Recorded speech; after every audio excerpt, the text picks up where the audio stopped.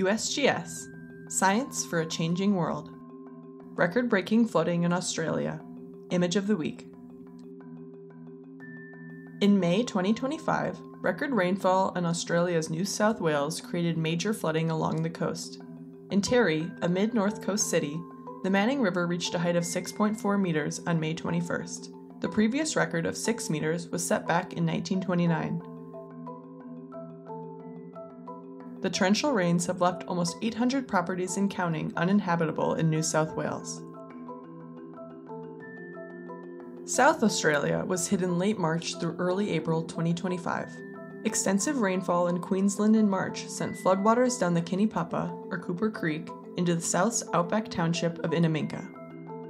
Landsat images show the area before and during the flooding.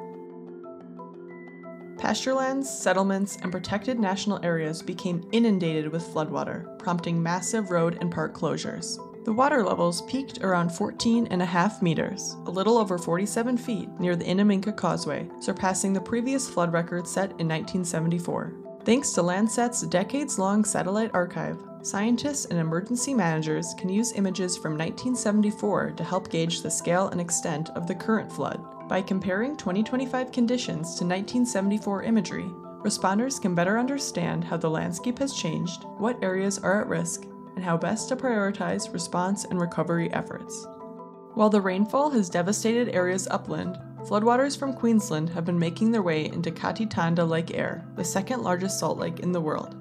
The lake has been filling at an unprecedented rate, allowing native vegetation to flourish. The Landsat program provides the tools to track significant environmental changes, like those caused by flooding.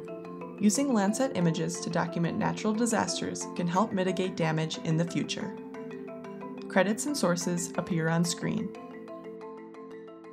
USGS, Science for a Changing World.